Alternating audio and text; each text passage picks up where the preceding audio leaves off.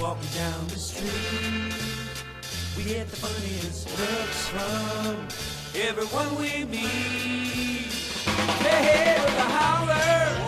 People say we mess around, but we're too busy playing rugby to put anybody down. Dog River Howlers are a rugby club that anybody is welcome to join, people from around the world. The idea is to use rugby as a vehicle to build bridges with people around the world, and while doing that, have fun.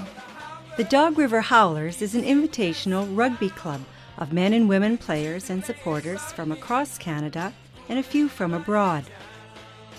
One thing they have in common is their belief that rugby is more than a game, it's a way of life.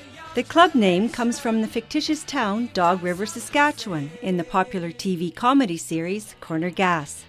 Their honorary captain, Lorne Cardinal, who laces up for an occasional game, is one of the cops of Dog River. Together with other cultish rugby players, they formed the Howlers Rugby Club in 2007. The Howlers tour worldwide to play the game they love and have become ambassadors of the sport. As they enjoy the unique cultures offered by their host countries, the Howlers proudly display their sportsmanship, share their Canadian values, and offer their goodwill.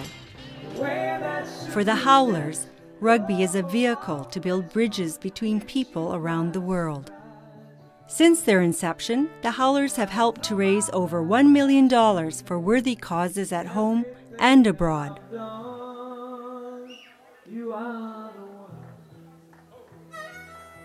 Back at home, the Howlers raise funds and contribute to worthwhile endeavors which are not related to rugby.